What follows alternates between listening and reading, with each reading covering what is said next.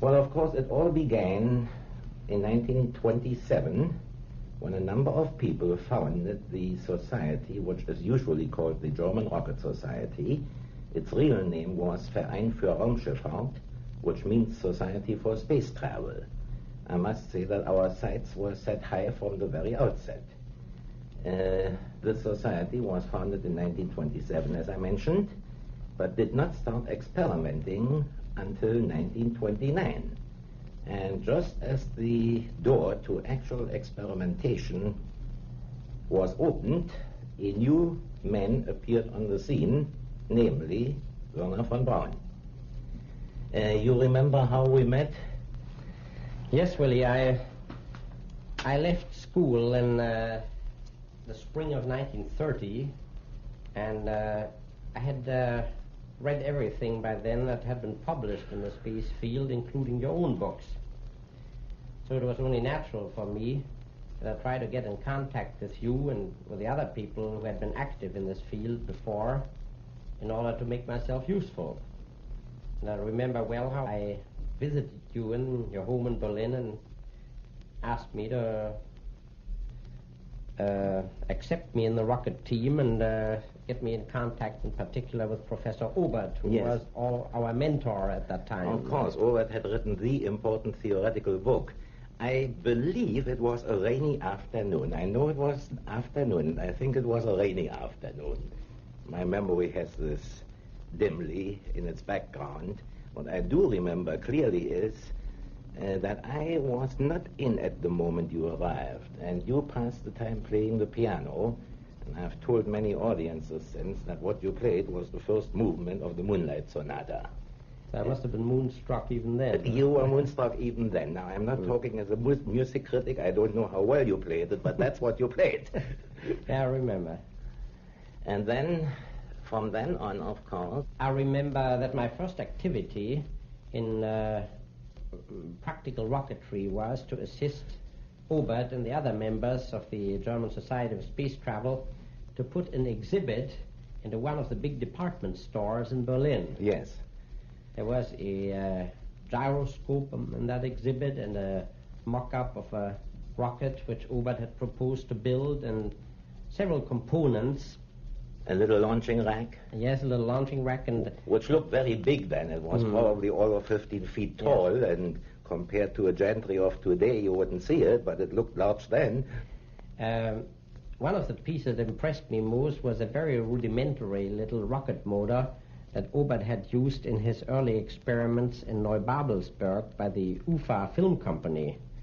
You remember the so-called Kegeldüse. Yes, Obert's services had been secured by UFA, helping him as an advisor on their motion picture, The Girl in the Moon, remember? Yes. Frau im Mond? Yeah, Frau im Mond. Fritz Lang did this. I know a little more about this. It was started late in 1928, in fall of 1928. Fritz Lang was then married to the novelist Thea von Harbu, who had written the book. And at first they had Max Vallier in mind as a scientific advisor because he was doing most of the newspaper writing and his name was known.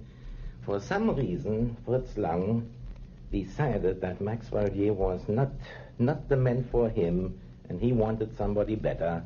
And so he wrote a long letter to Professor Obert, who then lived in Romania.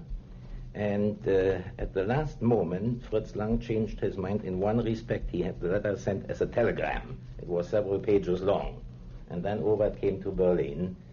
And while the filming was going on, and Obert gave all this advice, we started talking, by we I mean myself largely, to Lang whether the premiere of the movie could not be combined with an actual rocket shot. Wasn't it so, Willy, that originally Fritz Lang offered Obert a very substantial remuneration for his services, and Obert said, well, I would rather see you finance some rocket tests that I would like to make with that money. And when Lang saw these big flames shooting through his studios, then he was so impressed that he said, now let's get crack and build a rocket, and can't we synchronize the firing of that rocket with our first Yes, the premiere show of the movie. Well, Lang saying so made it official, you know. Yes. The Obert himself had taken about half of his salary and put it aside for experimental purposes. I see. Mm-hmm. And half of it he used up to live and to support his family. The other half he put aside. The whole thing then fizzled in some respect. Obert had put his money in that he had saved for the purpose. Fritz Lang had put a substantial sum in, 26,000 German marks or something like this. And the company was supposed to put the same amount in, but didn't, and did not reimburse Fritz Lang, who actually financed the first liquid fuel rocket tests in Germany that way. Mm-hmm. Somewhat inadvertently, but he did. And the item you remember from the exhibit in the department store was the so-called Kegeldüse. That's right. The first European liquid fuel rocket motor. Now, I was present when that Kegeldüse was fired up for the first time.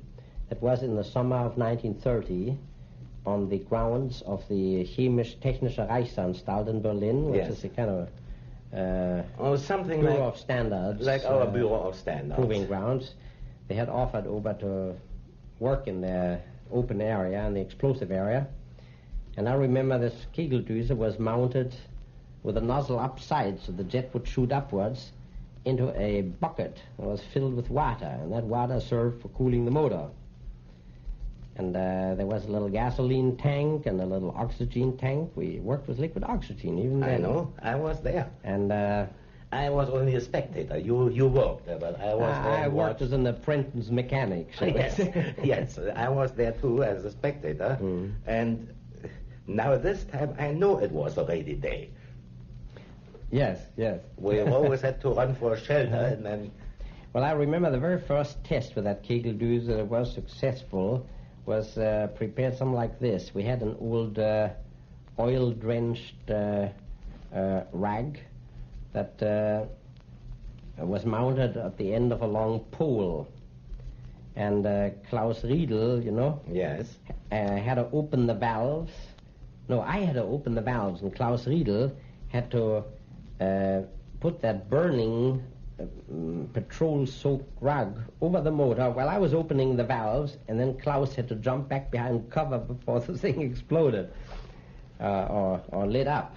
And after several tests, it started with a big bang, and then we had a run of about 90 seconds duration, where, if I remember correctly, 7 kilograms of thrust produced. Several years earlier, namely in 1926, Robert Goddard had already free-flight fired a liquid fuel rocket. We thought we were the first in the world. Oh, yes, we were convinced we were, because Goddard had done this in March 26, but hadn't published it until 36. Yes.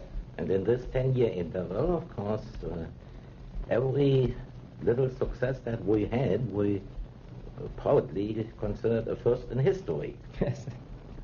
Now then, after the experiment with Obert's Kegeldüse, didn't you then go to Switzerland to study for a while?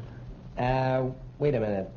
Obert left us in the fall of 1930 after this German Bureau of Standard had certified him that the Kegeldüse had performed, had produced these 7 kilograms of thrust for 90 seconds.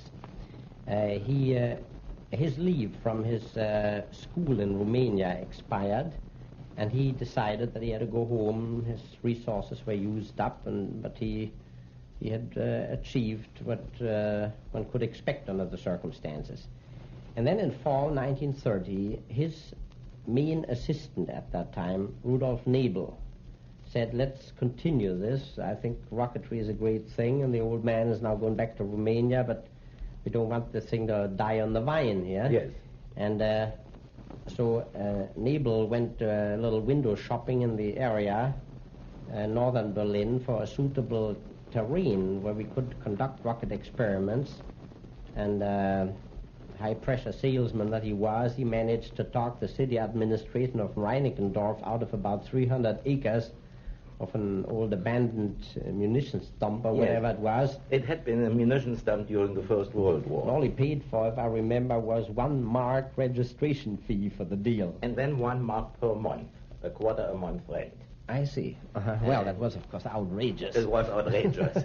And the reason why he got this so cheap was that it had been an ammunition dump. You know, all the buildings were surrounded by high earth walls. And although the land belonged to the city, the buildings belonged to the army, who would not let anybody touch those earth walls. I see. So it was unsaleable and unrentable. Anyway, in the fall of 30, we thereupon started scrounging around for equipment that was put in there. Yes. And in early 1931, the first rocket motors were fired up in on these grounds. And I remember that you were present there several times. Oh, yes, I was around quite often. As a matter of fact, I often was around when you were not, you know. Yes. Well, you were actually with the you were vice president of the parent organization of the society. So speaking, we were just the field engineers. Well, I was vice president, and for a long time there was no president, which made my position quite strange. This design there, this of course was no longer Obert's Kegeldüse, but was this more rounded motor that we used to call the goose egg and names like that. Was that your design? No, this was mainly Klaus Riedel's design. Well, mainly Klaus Riedel's. The thing had a very funny history. The way we operated in those days was that Nabel would come home in the evening and say, "Look at here, I talked one company into giving us these sheets of aluminum, and this is the material we have, so now let's build a rocket motor." And do something with it. You virtually designed the rocket motor around the material that Nabel managed to to scrounge. Yes. And another problem then was that we had no aluminum welders in our group. And so what Nabel did was, that I remember on one of these fishing expeditions, he talked a director of the Siemens company out of a sizable amount of steel welding wire, for which we had, of course, no use whatsoever. But with that welding wire in his trunk, he drove to a welding institute and told them, "If you would weld our rocket motors for free with your good aluminum welders, then you can keep this welding wire." So we operated on an essentially cash-free basis and really got the job done. Yes. Yes, and then there were the first rocket flights. As a matter of fact, some had parachute recovery. That was a little later. Yes. I left for Zurich, Switzerland in summer 31 for about 6 months. And when I came back, the first rockets were about ready to fly with a parachute in the tail. You saw, of course, flights with parachute recovery. Lots of them. Yes. Lots of them. Yes. I think a total of 85 of these rockets were 85 or 87, I think 87, I remember, because one of my duties was to to write the monthly bulletin. And for this reason, I remember these figures somewhat better than you do, because I had to write them down. Of course, it would be kind of misleading if we say now with that little money we fired 87 liquid fuel rockets in the day. It costs $1 million to get one off the ground. Maybe we should add here that these rockets were rather rudimentary. Yeah, well, they were no Redstones and no Jupiters. I remember we used an old tire pump to inflate or to pressurize the fuel tank. Yes. And the LOX tank was merely pressurized by filling it only at 30%. And then waiting long enough for evaporation to build up pressure that would provide the pressurization. When the pressure was just right, then we would open the valves, and then if everything went well, the rocket motor fired up and it would get out of the rack. Yes, I remember in one specific type it took 3 minutes and 45 seconds for the oxygen tank to pressurize itself. Yeah. Well, Klaus Riedel had a girlfriend. Yes. And she used to sew the parachutes, remember? Yes. I think she had worked as a seamstress for a while or something. At any rate, she knew quite well how to make these little parachutes. Yeah, well, she had been working in the garment industry, partly as a seamstress, partly as a model. I see. So she was very pretty. And she knew how to put a parachute together. Yes. And we stuck that parachute into an empty can. Yes. And it was expelled by means of a little piston and an explosive charge in the rear. Yes, it was a cork piston. A cork piston with a little black powder to expel it. Yeah, and then one of these rockets, one of the bigger types, which needed both hands to lift up, the smaller types could be lifted by a strong man with one hand, then was demonstrated to the German army. Yeah, I remember one case before we get to that, Yes. incidentally, that Klaus Riedel caught one of these rockets as it parachuted back to the ground in mid-air while standing in the rear of the automobile. In other words, that thing was coming down very close to the launching site, and another fellow drove that car right into the pasture there, with Klaus Riedel trying to grab that rocket out of the air before it hit the ground, would get injured. Yes. And he really caught it there. It was fired the next day again. I heard that story. I wasn't present when this was done, but I know this was accomplished. So all the things that you now have in headlines were done by us then on a small scale. Yes. And sometimes successfully. Yeah. Now, then one of the bigger rockets, the ones that you needed both hands to lift, was demonstrated to the German army. On that occasion, I was not present. Well, they drove up, they had witnesses, I think, several tests. They were always coming in civilian clothes and were just watching. Well, these demonstrations at the testing field, of course, were used to make some money. Engineering societies and other interested people paid 1 mark each to watch a demonstration. And as we learned later on, there must have been German army personnel, not in uniform, of course, who paid 1 mark to look at all these things. Isn't that how it came about? Yes, I remember that among the many visitors we had, there were 3 men in mufti who came in and what looked like a military car with civilian license plates on, and they were greatly interested in what we were doing. And I remember that after a demonstration of one of our little water-cooled motors on the captive test stand, they invited us to give them a free flight demonstration on the Army Proving Ground in Kummersdorf. Yeah, that was one of the long ones where the 2 tanks were on the same axis, wasn't it? Yes. Yes, one after the other. Yeah. The so-called stop repulsor. The one stick repulsor, yes.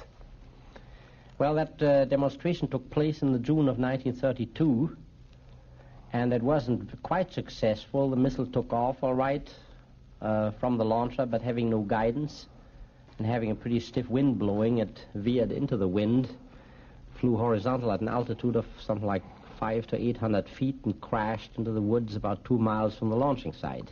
And what happened to the parachute? I think the parachute was still in its casing when it hit the ground because the total flight time wasn't long enough. Oh, I see. So that this timing mechanism never had a chance to go into action and throw it out. Yes. Well, and this then was the demonstration which was, in a way, the seed from which everything else... Yes, what happened thereafter was that we, of course, considered the thing a success as far as the demonstration of a liquid fuel rocket in flight was concerned, but the Army wasn't so enthusiastic because we hadn't really delivered the goods and promised what we thought we could do, namely reach an altitude of several miles and then land the thing by parachute. Nevertheless, the Army was impressed, but they said they didn't like the loud publicity that surrounded our testing field there, and so they said they would support rocket development, the continuation of our liquid rocket development, only if we would accept their terms and move the whole operation behind the fence of an army post. Yes. All over the wisdom of accepting or not accepting this offer, I had a little argument with Mr. Nabel, as you will remember. Yes, I know. He felt that we were in a position to impose our conditions on them, and I thought that we were just completely broke, and if we wanted to continue anything, we had to accept it. And Nabel should have realized that the one who has the money is the one who makes the conditions, not the one who is right. That's the way it seems to be. At any rate, the consequence of the whole thing was that I myself accepted an offer by the Army to work in Kummersdorf on their proving ground on the development of rockets, whereas Nabel continued to work on the Reinickendorf field for another 2 years until he was finally so broke that he had to give up. Yes, until the whole thing collapsed. Yes. Essentially for lack of cash. Yes. Well, now, what happened thereafter was, of course, pretty much under wraps, but it didn't start out as a high-priority program by a long shot. I started working for the German Army with 1 mechanic at my disposal, so it was a very humble beginning again. In 1934, we had finally reached the point where we could test fly 2 small liquid fuel rockets with about 660 pounds of thrust each and 16 seconds burning time. And these 2 rockets both flew very successfully. They were launched shortly before Christmas 1934 on the island of Borkum in the North Sea. Was that 34? It was 34. That's right. 34? Yes, 34. But this is the type that was called the A2. The A2, that's right. The A1 was a Kiwi. It never got off the ground, but wasn't supposed to. Yes. We call these 2 birds Max and Moritz. In America, the Katzenjammer kids. Yes.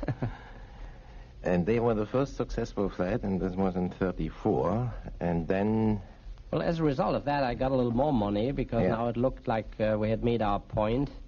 And by 1937, my little experimental station in Kummersdorf had developed into a group of about 80 people. We had 3 captive test stands at our disposal. Our next ambitious program was the so-called A3. That was a completely gyroscopically controlled rocket with jet vanes. We test flew these first A3s in 1937, whereas the power plant was completely successful and the rocket behaved all right structurally too. The steering mechanism proved to be a complete failure. Yes, and then that was the A3, which behaved as a rocket but did not behave as a missile. No, that's probably a pretty good way of putting it. Well, what happened at that time was that the German Air Force became interested in rocket propulsion, and they looked around and found that we were probably the most advanced group in liquid rocket propulsion. And so the incredible thing happened that the Air Force asked the Army whether they could develop a rocket power plant for airplanes. Now, in the Germany of 1937, this is just as incredible as it would happen in this country today. But it did happen, and we developed this power plant, and it was a spectacular success. In 1937, an airplane was flown with this 1,000-kilogram or 2,200-pound thrust in the vicinity of Berlin. We also developed for the Air Force, as a result of this work, some J-2 rocket assistant takeoff units for heavy bombing aircraft. But the most important aspect of this whole thing is that the Air Force got so hot about rocket development that they said we would like to put this on a larger basis. Yeah. And to my very great surprise, one day they said, why don't you move out of Kummersdorf? We give you 5 million marks to build a bigger facility somewhere else, because we know you're too crowded here. This was an entirely different ballpark. That Air Force engine for this airplane was still made in Kummersdorf. That's right. It was still a Kummersdorf product.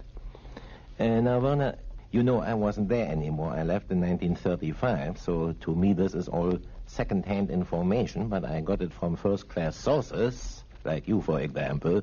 So sometimes I have the feeling that I should remember this myself, but of course I can't. I didn't see it.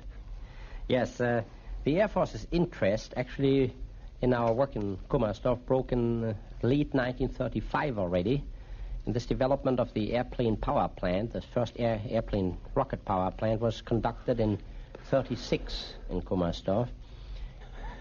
So then all of a sudden they waved 5 million marks in the air and said, yes, find yourself a bit bigger place. Yeah, now, when I heard that, I got quite alarmed myself, and I immediately went to my boss in the Army and told him that the Air Force wanted to put up 5 million marks.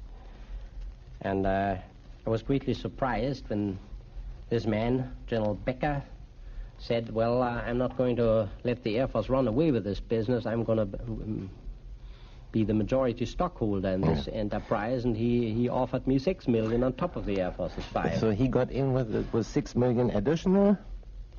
Yes, as a result, we got 11.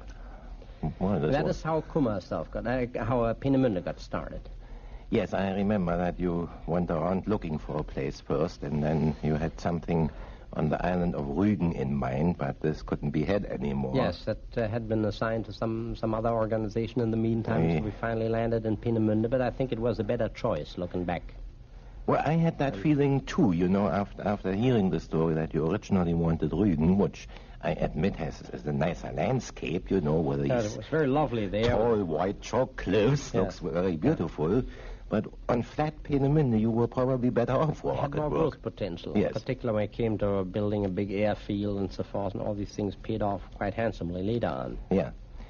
So now we are in 1937 with our story. And in the spring of 37, we moved into the new facilities of Peenemünde. Now, the A3 had been The A3 fired... just got into the test firing phase in the summer of 37. So we brought it over from Kummersdorf. It was essentially completed there, but by early summer 37, we started test firing it on the Greifswalder Island. finishing touches came in Peenemünde, and then... Yes, that's right. Then the firing from the Greifswalder Oi. There's an interesting little sidelight here, which we might as well tell. Several years earlier, one of the first president of the Society for Space Travel had tried to fire a small rocket, all of 5.5 feet tall, from the Greifswalder Oi, which is an island. And permission had been sternly denied because there was a lighthouse on this island, and this might be damaged. You can see that when the army comes and wants to fire something, lighthouses all of a sudden become fireproof, and there's no problem anymore. But yes, go on. But I think the failure of the guidance system in the A3 proved very clearly that the lighthouse was still endangered. However, nothing happened to it. No, nothing happened to it, but the A3 still was quite a setback for us in the guidance and control area. Yeah. Now, in the meantime, we had already a new design on paper, which was to be something big.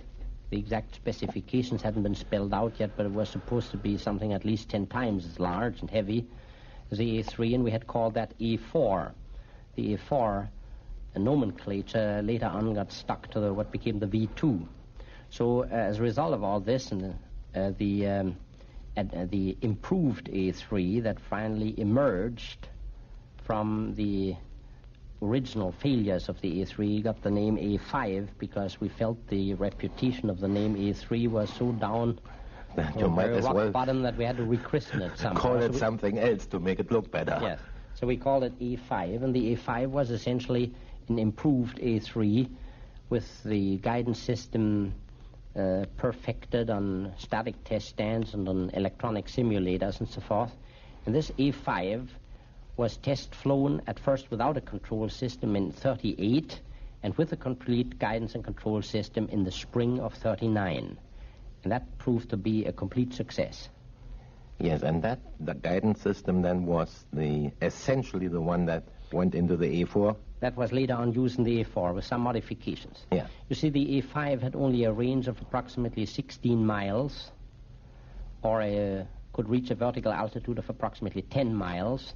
So it wasn't exactly a long-range ballistic missile, but the guidance system still had all the main features that the A4 or V2 guidance system had later on. Embodied all the principles which were then used. Yes. Now that was which year? Summer 39, the test program of the A5 wound up with a complete success. Now then, as you will remember, in the September, on the 1st of September 39, Hitler invaded Poland, and then the war broke out.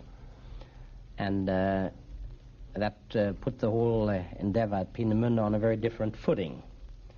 The Army told us in very clear terms that either we had to produce something of promise as a weapon in the very near future, or we might as well go out of business. And so we took a look at our old design studies on what we had called the A4 and asked for exact weapon specifications. And it might interest you that the weapon specification for what became the V2 were simply developed as follows.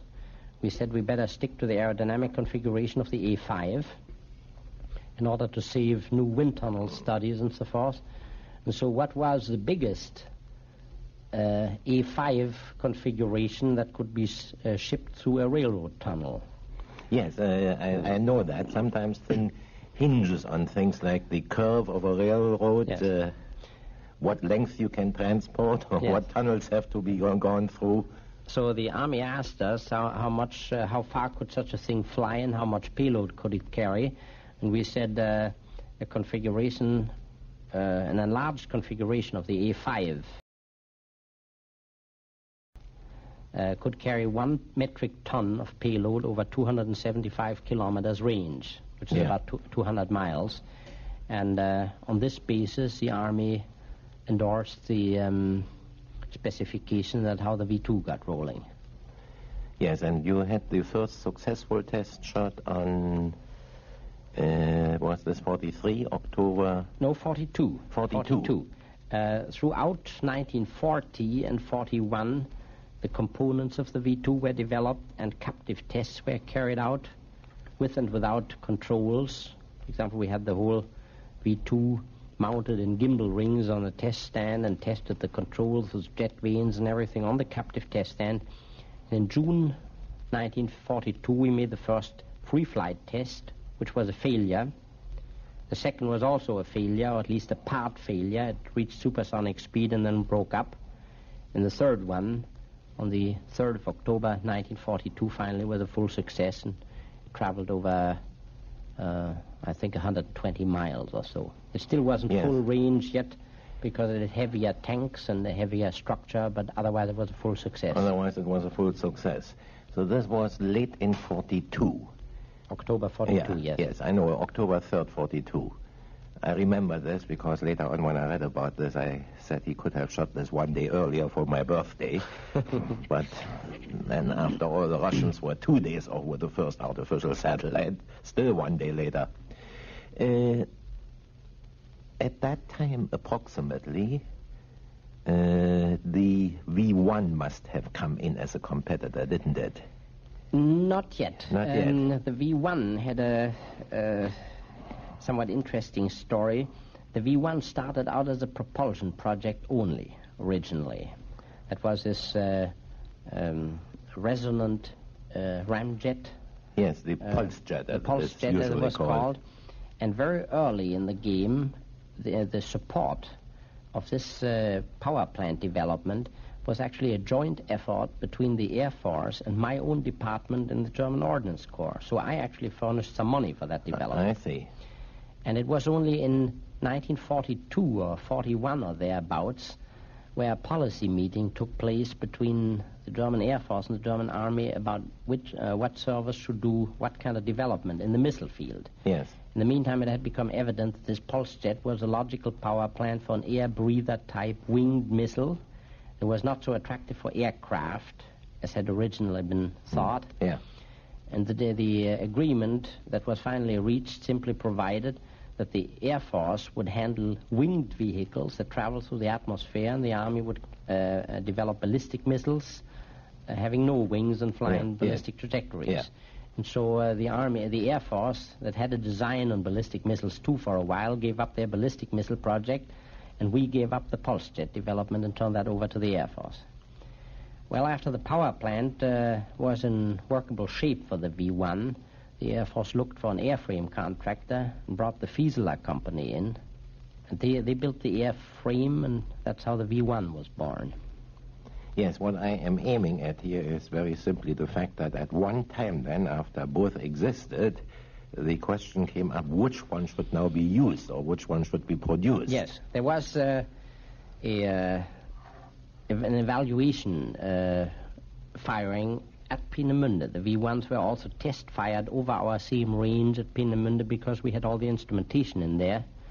And the V1, having been a contractor's development, didn't have any separate range facilities, so they were brought to Peenemünde and fired from the northern tip of the island over the same range.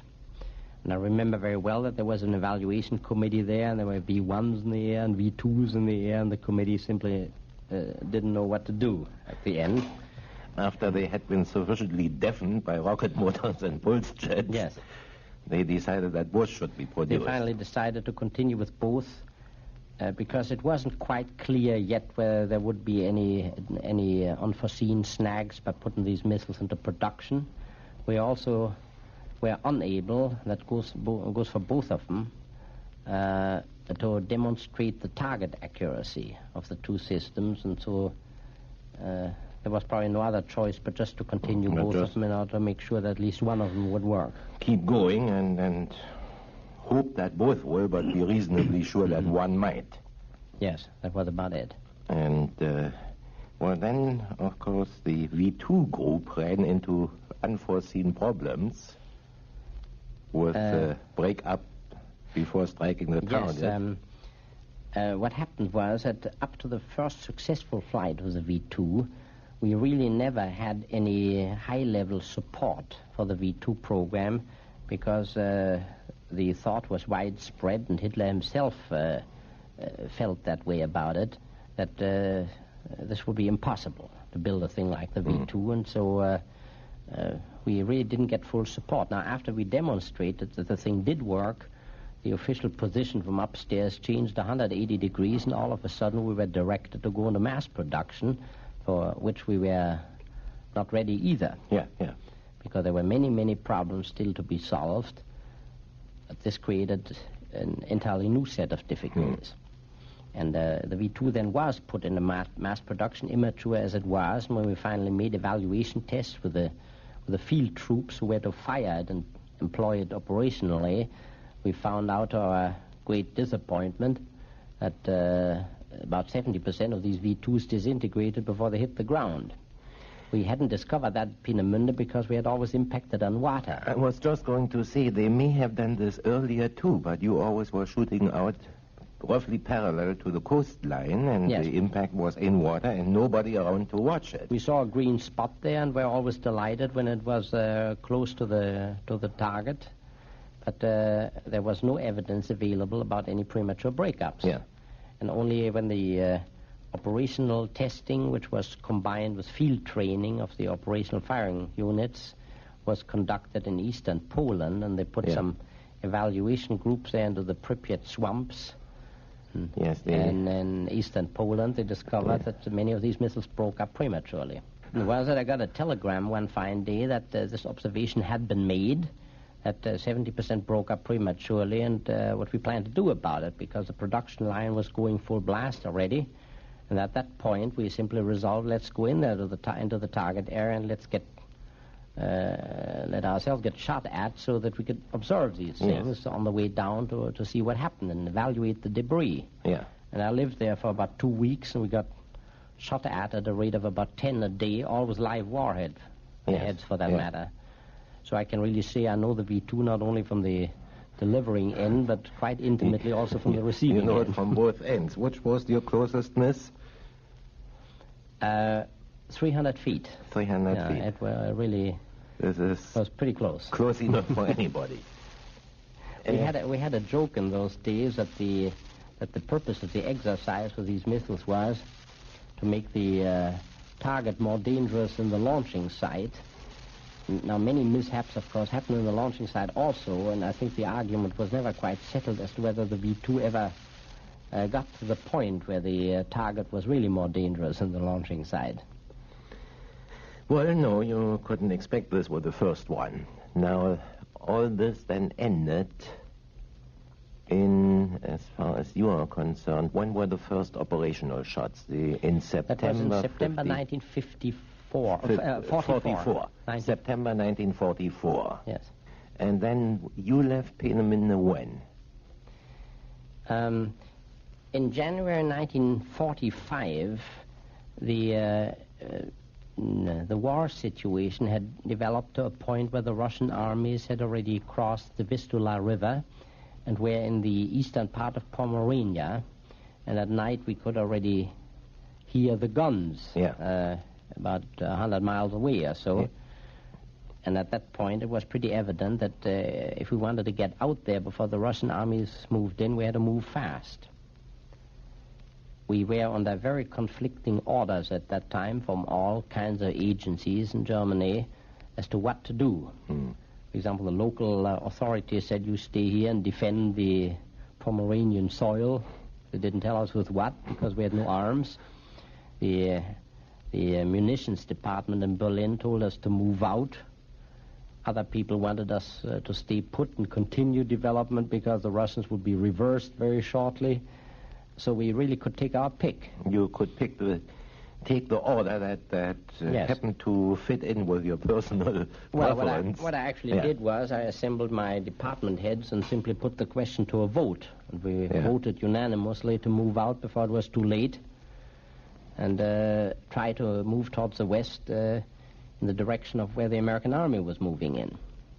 Now, this was, of course, not quite easily accomplished because there was this rapidly deteriorating situation on the inner front, and all the roads were clogged with refugees and with supply vehicles for the fighting army units in the vicinity and so forth. And so we virtually bluffed our way through with flashing high priority move orders under the noses of the guards and so forth.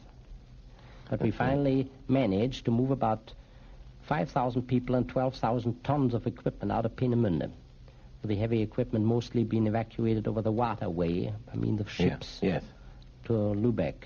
Now, about 2,000 tons of that equipment finally reached White Sands and was the hard core of our early V2 test program. Oh, of that equipment, much of this still got to White Sands. Yes. But you personally went to Bavaria.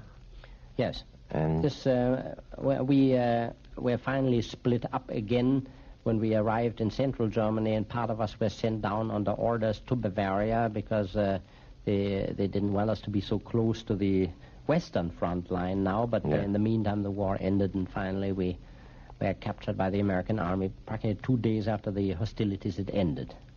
We virtually surrendered. We came down from the hills and said, here we are, the war is over. The next big event after Peenemünde is known as White Sands. White Sands had been selected here in the United States during the last year of the Second World War.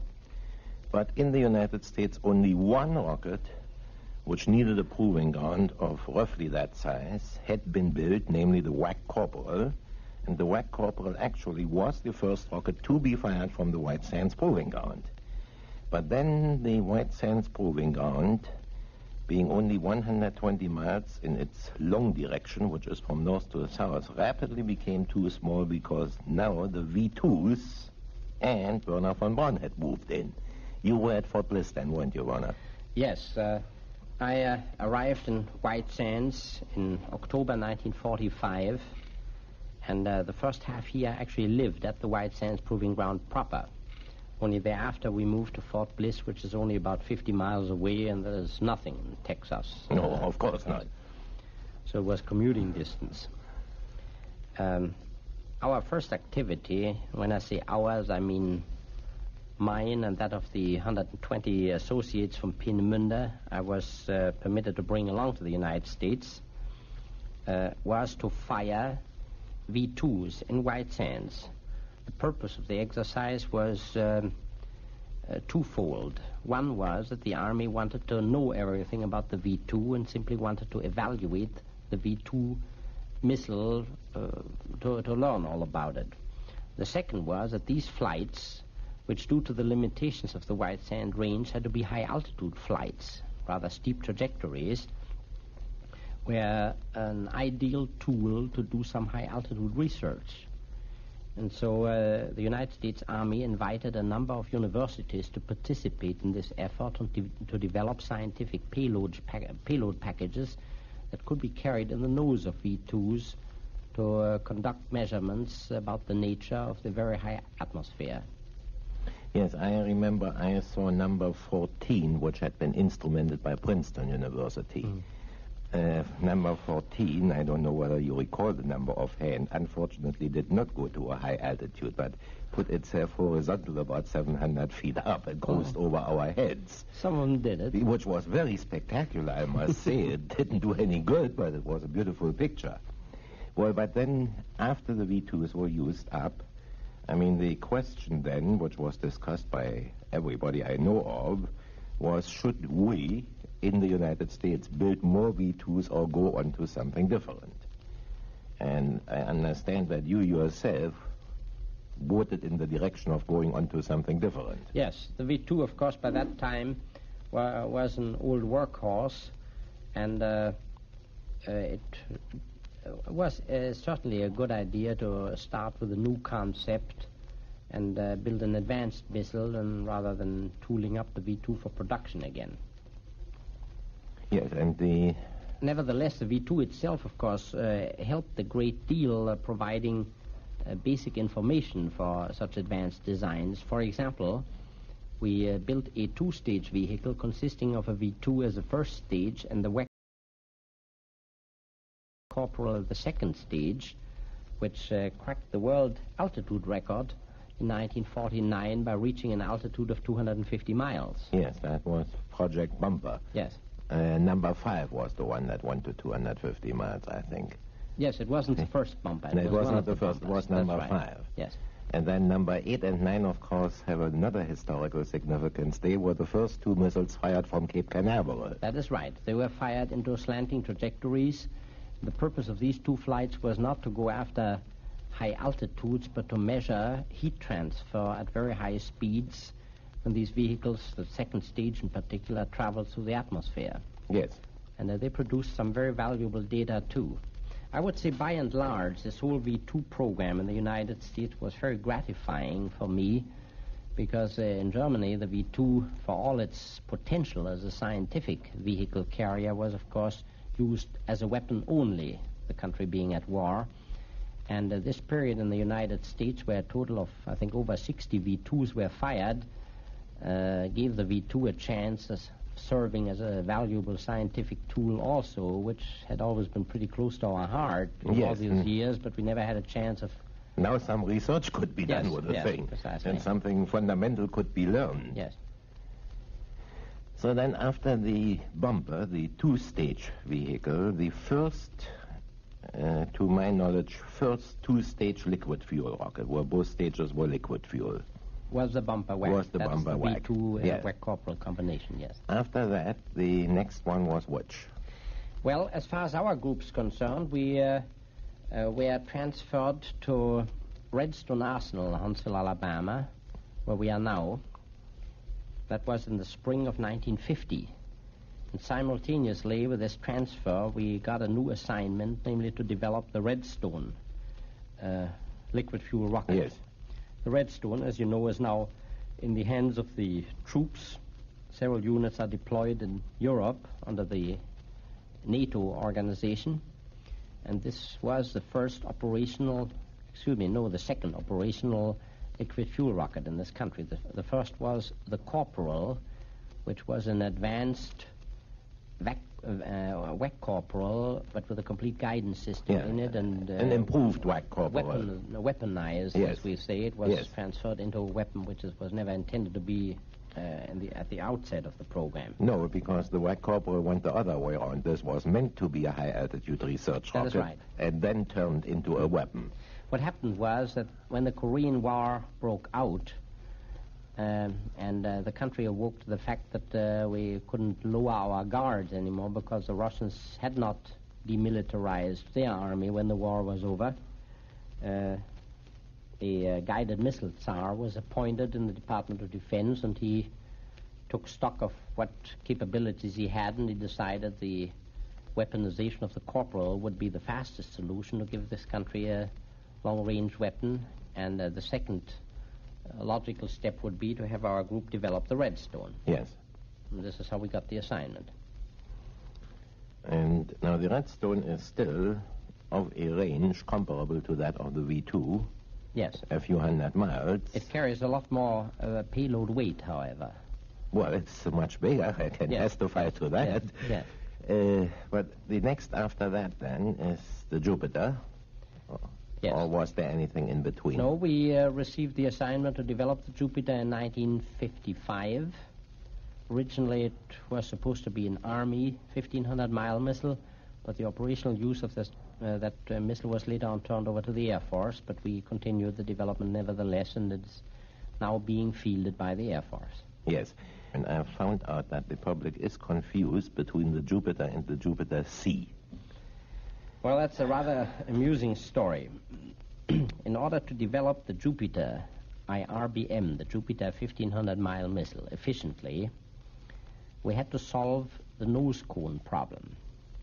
That is, we had to come up with a design for the nose cone, or the envelope of the warhead, which would be capable of taking the severe aerodynamic heating during re-entry into the atmosphere. Now, there were two possibilities. Either we waited for the Jupiter missile itself to be available and used the Jupiter IRBM as a test carrier for its own nose cone. In this case, of course, any delays occurring in the nose cone development would have delayed the entire program.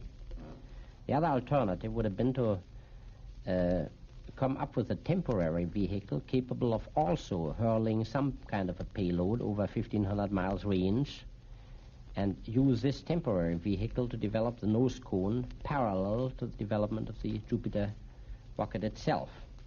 And this temporary vehicle could be a Redstone, which we had in those days, plus a two-stage solid rocket cluster in the nose of a Redstone. This vehicle had a capability of not throwing a 3,000-pound payload over the full 1,500-mile range as the Jupiter could, but about one-tenth of that, namely 300 pounds. So you could make scale tests to develop the nose cone. Now, when we submitted this plan to the Department of Defense, we were told that this was fine and good, but the Jupiter enjoyed a higher priority than the Redstone, and I think they suspected us of sneaking the Redstone project into the Jupiter priority by proposing this. So they said, if you want to use some Redstones in support of the Jupiter program, you have to earmark those Redstones and give them somehow a Jupiter nomenclature so that we can identify them clearly and tell them from the rest of the Redstones which do not enjoy this priority. So we called it the Jupiter Composite Missile, and that's how the name Jupiter C came about. I see there are not only engineering difficulties, but also legal fine points. This is a case of political or legal engineering. Yes, which have to be navigated through. Yes. But then the Jupiter C, of course, through the Explorer satellites. Yes, this came about as follows. We had made several tests with this three-stage Jupiter C configuration in support of the Jupiter nose cone development program when the Sputniks appeared in the sky. And then, as you will remember, our answer to the Sputniks at that time was the Vanguard missile, which was a very advanced and highly sophisticated vehicle, but was brand new at that time. It didn't have much testing on, and so to nobody's surprise, the early tests weren't completely successful. Well, as a matter of fact, it is quite interesting that these preliminary so-called TVs, the test vehicles of the Vanguard, which were only one stage at a time, they all worked out nicely. But when the thing was put together, it stumbled over its own tail fins, which it doesn't have. Well, this is usually what happens early in the program. And of course, when you work in a military missile program, you have the advantage that you don't have to advertise your failures so loudly as if you work in the glare of the public limelight by firing satellites. Yes, well, I think we both agree that the main thing that was wrong with the Vanguard is that it was much too new. Precisely. As later flights have demonstrated, the Vanguard was entirely capable of doing what it was advertised to do. And you give the Vanguard another 20 or 30 flights, and it'll be a highly reliable vehicle, too. Yes. But you just can't force these things. It still takes 9 months to get a baby, and the same goes for guided missiles, too. Only it's not 9 months, but 3 to 4 years. I was just going to say, only the gestation period is considerably longer. Yes. Well, now, as a result of this, if I may hook on to your remark about satellites, as a result of the public pressure to put something up in orbit, the Department of Defense finally called us in and said, we understand your Jupiter C re-entry vehicles have a satellite capability if you replace a nose section by a fourth stage, and it can still orbit something like 20 to 30 pounds. So let's get going. And with all the previous work already being completed, we were actually able to fire this first thing into orbit within 84 days from the word go. Yes, I know you referred to it as in 80 days around the world. And, well, now, since we are talking about satellites, we're beginning to get into the future. There have been all kinds of satellites up so far, all sizes, shapes, different fuels having been used. And it is, of course, absolutely no secret And I saw it here. It is no secret to the extent that I saw it in your Redstone morning paper this morning when I arrived here at Huntsville, Alabama, that you are coming up with something super colossal called the Saturn. Yes, the Saturn is our first big step into the real high thrust area. Our ICBMs, which of course are substantially larger and heavier than even our Jupiter IRBM, still have a thrust, total thrust of well under 500,000 pounds. Now the Saturn will have 1.5 million. Yes. It will be powered by 8 engines similar to those used in the Jupiter having, of course, only one of them. Yes. Each of these engines will even give a little more thrust than the one engine in the Jupiter. So with 8 of these engines, we have about 10 times more thrust as the Jupiter. Mm-hmm. Coming out to about 1.5 million pounds. 1.5 million pounds, yes. And then what is done with this depends, of course, entirely on what is put on top of this. Yes. Now, we will put on top of it a Titan first stage. In other words, the whole ICBM, the whole first stage of the ICBM Titan. Yes.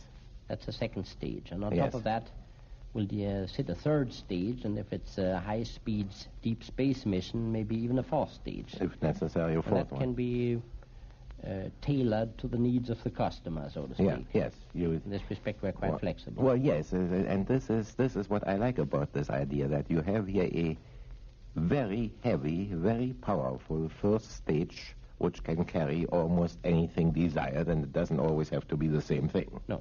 With this ability to do almost anything the customer wants, what is the first objective?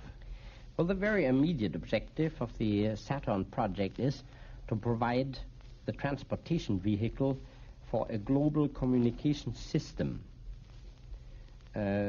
Specifically, we are to fire 3 satellites into a 24-hour orbit in the equatorial plane. A 24-hour orbit is an orbit with an altitude of approximately 19,000 nautical miles above the surface of the Earth. Yes. If in the equatorial plane you fire such a satellite in the west to east direction, then the satellite will come to a standstill over a certain point of the equator. The Earth rotates about its axis also once in 24 hours, so if the satellite's period of revolution is 24 hours, it will be a relative standstill over a distinct point on Earth. Over a point on the Yes. equator. Now, if you put 3 such satellites into the same orbit, all 24-hour orbits, all in the equatorial plane, and you space these 3 satellites 120 degrees apart in their orbit, then at this distance from the Earth, each of these satellites will be able to see the 2 others in an optical line of sight. At the same time, these satellites will be in permanent line of sight contact with a tremendous area on the globe. And in fact, there will be no point on Earth that is not in direct line of sight contact with at least one of them. Yes. That means if you want to make a telephone call, say, from New York to Paris, then one satellite may be in simultaneous line of sight contact with both New York and Paris, and you just send your radio message, your telephone, up to the satellite, and the satellite beams it back down onto Paris, and you speak in direct line of sight contact. Yes. With the satellite working as a kind of a repeater station. Yes. If you want to telephone, say, from San Francisco with Paris, where you may be too far away to see the same satellite, then San Francisco beams its message up to the satellite in line of sight contact from San Francisco. The one they that can satellite, see. Yes. That satellite beams it over to the other satellite that can be seen from Paris, and that satellite beams down to Paris. The advantage of this scheme is the following. There is no real difficulty in providing communications on the same continent. For example, if you want a telephone from New York to San Francisco, you can use the wires. And pick up the phone and you can even use multiple channel telephone with carrier frequencies over the wire, and there are lots of connections. So there's no real problem in providing more traffic, more service for more telephone traffic. The moment you have to cross oceans, the situation is quite different. Either you have to put cables in the water, which is a very costly thing, and gives you only a few leads anyway, or you depend on low-frequency radio transmission, unless you want to go to ionospheric scatter radio, which is utterly unreliable. Yes. Now, that low-frequency radio communication presents you with the problem that the frequency spectrum is very limited. And even with all the tricks at our disposal today, such as single sideband reception, suppressed carriers, and so forth, we simply cannot accommodate more traffic on that limited spectrum. Yes. But you are depending on these waves because they are the only ones who follow the curvature of the Earth. If you want to go to short waves and microwaves, you are limited by the fact that these waves, like light, propagate only along straight lines, and they do not follow the curvature of the Earth. But the frequency spectrum in that area is virtually unlimited because you can put a lot of frequencies very close together without interference. So you can, by establishing a communications satellite system where you beam messages up to the satellite and the satellite beams it back down to another point on the Earth, you can expand our present transoceanic telephone connections 100-fold or 1,000-fold without any great difficulties. Yes, this scheme, of course, has been talked about in circles of space travel enthusiasts and rocket engineers for some time, but you say that this is actually the first use to which the Saturn will be put. Now an established program, and all the money we are getting for the Saturn comes out of this kitty. In other words, we are getting it for the specific purpose of providing this country with such a communication satellite system. This, of course, is completely unmanned. This is a fully automatic system. Yes, it will be a fully automatic system, but it's quite conceivable that as the need for more traffic increases, say if the television networks wants to pick up the idea and say, now we want to provide global television service with that same system, it may well be that the units going around there in that 24-hour orbit will become bigger and bigger, and finally you may even want to have a maintenance crew up there. That's how people may still get into the act. You mean simply by enlargement, and then at one time they get to be too large and too complicated to be completely trustworthy? Well, without maintenance. I wouldn't put it this way. Suppose you have either 3 very large communication satellites up there or a great number of little ones, then you may reach a point where it may pay off to repair and maintain these things by sending manned repair crews out there, or even having people live there more or less permanently to keep these things in shape. Yes. And a vehicle like the Saturn, of course, cannot only carry dead equipment up there, but it can very definitely also send manned capsules up there with repair crews that would be capable of returning to the Earth again. I think when we talk about manned space flight, the first attempt in this direction, the first serious attempt, will be the so-called Project Mercury, which is a program supported and financed and sponsored by the National Space Administration. Under program Mercury, it is planned to fire a manned capsule with an Atlas vehicle into a low orbit and let the capsule pilot go around the Earth several times, and then with the help of a retardation maneuver, this nose cone will slip back into the atmosphere, will be retarded by aerodynamic drag, and finally land in the water, where it will be where it will be fished out of the water like our Jupiter nose cones with the monkeys aboard. Yes. This will definitely be man's first step into an orbit, and from there on, it doesn't take much imagination to see that with a big booster like the Saturn at the bottom of such a vehicle, you need not limit this to one man, but you can send a whole busload of people up into an orbit.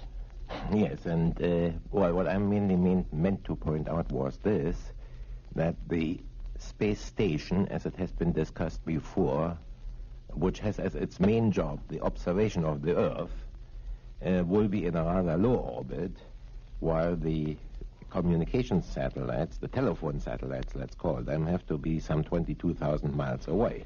Yes, actually, there is a question of whether it is realistic to talk about just one space station. It depends very much on what the purpose of such a station is. Shall we say, the choice of the orbit of a space station depends very much on its purpose. Yes. For example, if you want to use a space station to maintain a continuous surveillance of the weather development on Earth, then it is very important to put these such a satellite, such a space station, into a very into a near polar orbit, so that you can see the weather developments over the polar areas also. Yeah.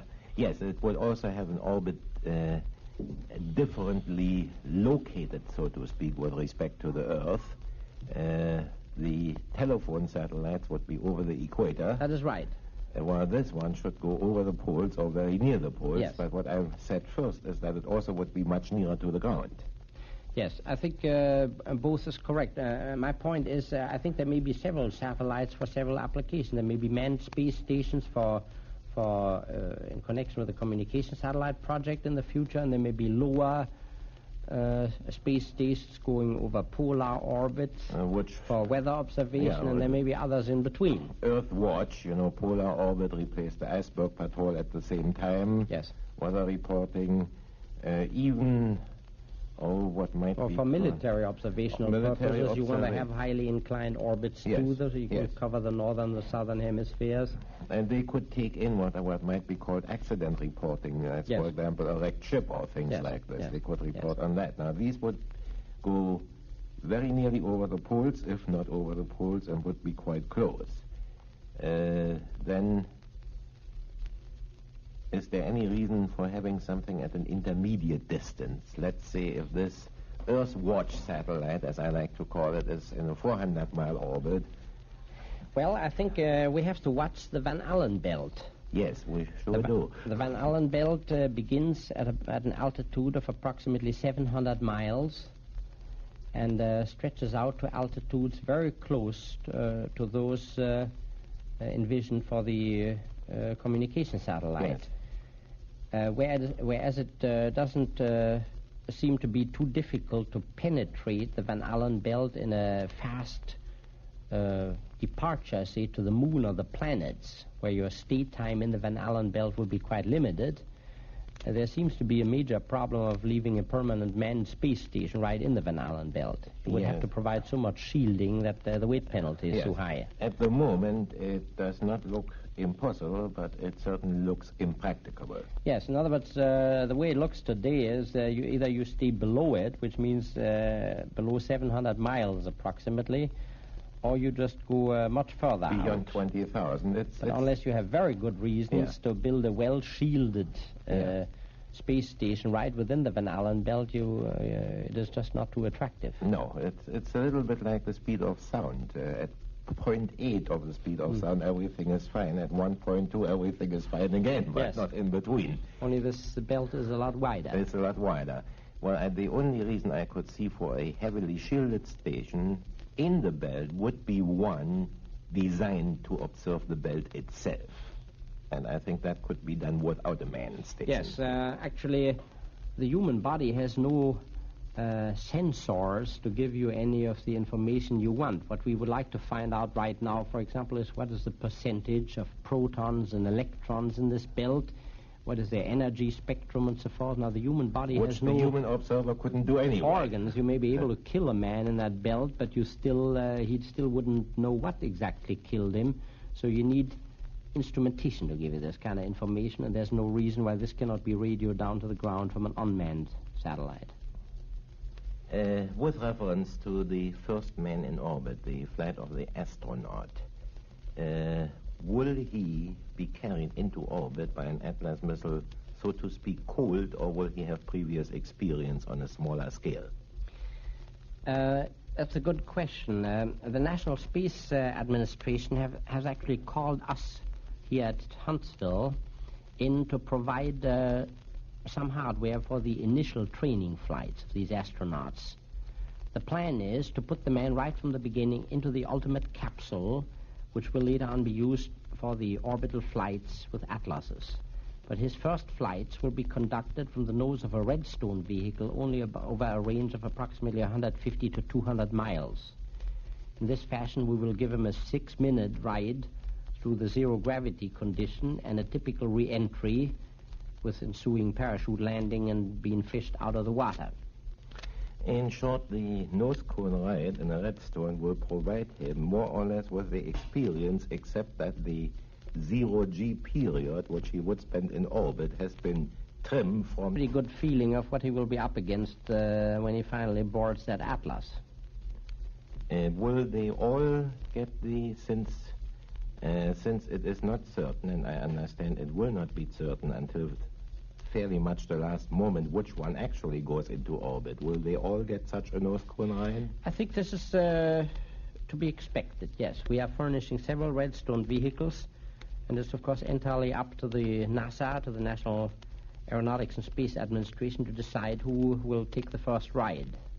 Yes, but I mean, they will have had several people who had the nose cone ride in preparation for the orbital flight. Yes, you see, this is necessary, to have several test pilots standing by, because you have to be in perfect physical conditions for these early tests, and it can always be that a man catches a cold and everything else has been prepared, the ships are in position, and the man wakes up with a head cold and doesn't qualify that day.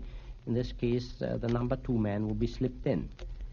Now, in talking about the investigation of the Van Allen layer, which is a most interesting, if unexpected item that we didn't know about a few years ago, you said that for this particular observation, instruments are far superior to men because men happens to lack the organ which could make the determination, which could make the discoveries, if you want, that the instruments can.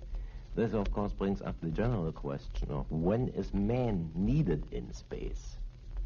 Where does he have to step in because his instruments now don't do the job anymore?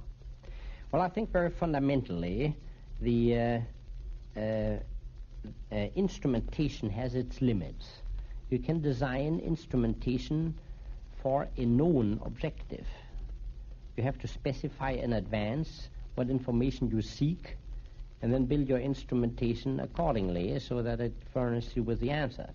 So you have to know what to look for in order to ask intelligent questions via the instrument Precisely. design. And so, as I see it, man is necessary wherever you are confronted with a great unknown, where you just don't know what to look for and where you expect the unexpected, against which you cannot design any machinery. Just to illustrate my point, suppose we were living on another star and wanted to find out what kind of life exists in the Brazilian jungles. And you would have to build a telemeter package to furnish you all the answers about snakes and birds and crocodiles, but also bacteria and insects. Do these insects and everything, eat other insects or plants? And a question of contagious diseases and what have you in the Brazilian jungles. You'd be confronted with a rather formidable problem, because not knowing what to expect, you couldn't design this machinery to meet all your objectives, and as a result, the old-fashioned method of the Spanish explorers, but just sending a man there for a look-see, is still the most effective. Yes, and of course now we would see to it that this man is well protected, or as well protected as we can make it, but it is then inherently the higher versatility of the brain over the instrument which counts. Wherever you need judgment, wherever you need coordination of several apparently irrelevant and disconnected pieces of information, and put a story together out of a number of apparently independent inputs, the human brain still cannot be beat. Cannot be beat, no, and won't be for a long time. No, I think never will. Now, this gets us to the next topic. We can penetrate the Van Allen layer. We can go out farther into space. Where will we go first? Well, I think in the area of deep space penetration, the most logical step after manned orbital flight and safe return from orbital flight has been obtained and demonstrated, we will probably expect to send a few men around the moon on a long-stretched flight path behind the unknown far side of the moon and return them back into the Earth atmosphere with an ensuing aerodynamic deceleration and landing. Such a flight would not include a landing on the surface of the moon. No. It would be essentially a high-speed power maneuver on the outbound leg to get us that far out.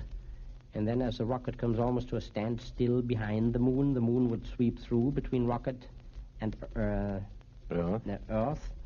And then it would fall back towards the Earth under the gravitational pull of the Earth and would tangentially sweep into the Earth's atmosphere and land. Yes, so the first deep space trip for people is still, as we said many years ago, the trip flight around the moon without landing. Yes.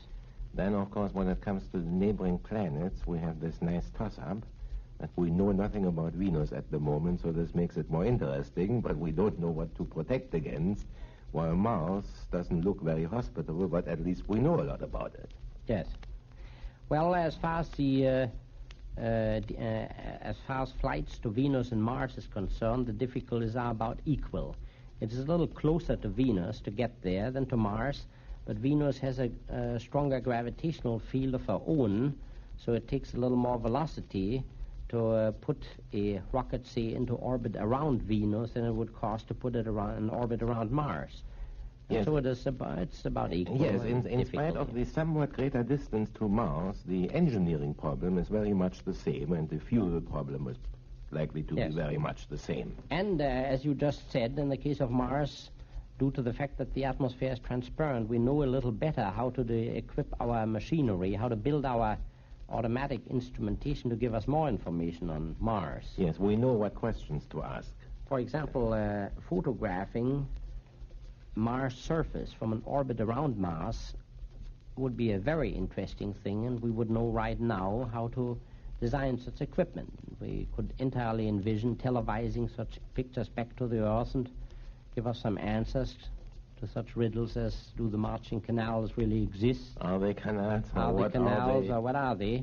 Whereas in the case of Venus, it would probably be necessary to send a kind of a glide bomb into the Venus atmosphere with television equipment and see whether that thing ever comes out of the Venus atmosphere and take some pictures on what's underneath, or whether it'll crash in the ground without telling us anything, thus indicating that the clouds go all the way down to the ground. Yes, in other words, we do know enough about Mars to design equipment. In the case of Venus, we first would have to gather experience. Yes. We would have to almost engineer a number of failures in order to know how to avoid them. Yes, yes. And then, of course, manned flight to these neighboring planets would follow these unmanned probes, which have given the final information. Yes, I think to the planets we should expect unmanned probes first, maybe even one-way probes that just go out to the planet, either pass those planets in a close pass or go in orbit around these planets and televise their information and telemeter their information back to the Earth. Yes. And man, of course, will follow, as man always has. Yes. And now we come to a semi-philosophical question. What right does man have in space? Well, it has been stated that we don't belong there because outer space is a realm of God and we better stay on this Earth. I don't like the implication of these statements because it could be construed as to mean that the Earth itself does not belong to the realm of God. If you permit me to interrupt you, this is precisely the answer I gave once at a meeting where somebody came up with this question. I said, and now, in other words, the Lord is not present here. Well, this is the way I feel about it. a very red face and a silent withdrawal. So this reasoning, of course, is primitive and nonsense. Yes.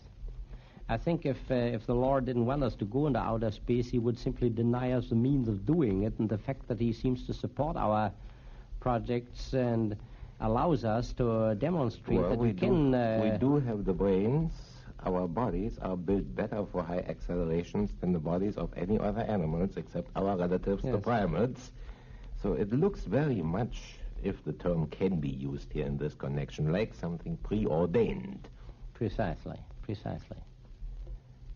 But I wanted to bring this up because that question does come up every once in a while, mostly from laymen, I mean now in the theological sense, because the theologians who have been thinking about this problem for about as long as we have been talking about the engineering problems are, of course, convinced that there is no obstacle from where they sit.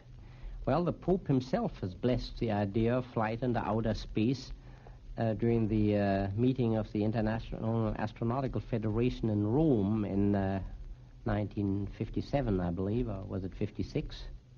No, 57. 57, and he stated very plainly that God has in no way limited man to this planet, and that the Catholic Church saw no objections whatsoever to this endeavor of Yes, well, exploring other worlds. I read his statement both in the original French and the English translation. That's why I said the theologians, of course, who have been thinking about this, will not voice this objection. It comes only from circles of laymen. I think it is a great tragedy that so many people still believe that religion and science are not compatible, and it's in a way a fundamental struggle on between what you might call search for faith and search for truth. I think with every new mystery that science has solved, it has also discovered at least 3 new questions which science hasn't solved yet. Yes. And I think the closer we get to the facts and the more we learn about the mysteries of nature, the more we learn to adore and to just become more humble in our outlook. Yes, and this is bound to happen. I have a quotation there from the French philosopher Pascal, which I love and which I have used before on occasion, where Pascal said that knowledge can be compared to an expanding sphere. The larger it grows, the more points of it will touch the unknown. Yes. That is Yes. precisely the same you just said Yes. before. Yes. As our knowledge expands, and this time the word is to be taken literally, one day we will run into other life forms. And this, of course, is the second most favorite question that always comes up after every lecture about other life elsewhere. Well, I think there's enough evidence today that at least some low forms of life exist on Mars. Yes, that can be accepted as We know as that established. whenever the snow melts on the northern or the southern polar cap of Mars and humidity reaches the moderate latitudes, that vegetation seems to spring into life, and large areas of Mars are covered by a bluish and greenish hue. In fall, on that particular hemisphere of Mars, this vegetation seems to wither, and these seasonal effects appear during every Martian year. They come up every year, and there is one other little item which is very interesting. You said that the vegetation is bluish-green or greenish-blue. Well, a Russian astronomer by the name of Tikhov has been looking around on Earth for equivalent color values in vegetation, and he found them strangely enough in the North Siberian forests. And then he made additional measurements which gave the result that a forest in the temperate zone will radiate or reflect, not radiate, reflect about 25% of the infrared of the heat rays that hit the leaves. The North Siberian forest cannot afford this. It does not reflect more than about 2% of the infrared rays. And the Martian plants have the same color value. They, of course, since Mars is farther from the sun, also cannot afford to waste any infrared that may strike them. Mm-hmm. So we are pretty certain about life on Mars, at least vegetation. But when the public asks this question, they always have something more than plant life in mind. They are not even interested just in the neighboring planets. They mean, well, they say the universe, they mean the galaxy as a whole. Well, I have no doubt whatsoever that in the vast depths of the universe, there will not be just a few hundred, but probably millions of planets capable of supporting even higher forms of life. And I wouldn't be a bit surprised if there are some planets among them that are capable of supporting even a much higher form of life than this Earth. In other words, that there are intelligent beings around somewhere who, for whom we, with all our intelligence, would be no match. Well, of course, this is the same way I feel about it. And I think the most interesting moment in history that could happen is if two such cultures meet. Yes, it certainly would. Whether we'll ever be able to visit such a planet remains to be seen, but in 25 years of work in the missile and space field, I've always found out that whenever I use the word impossible, I ultimately wind up with the losing end. You ultimately wind up building it. Yes, building it.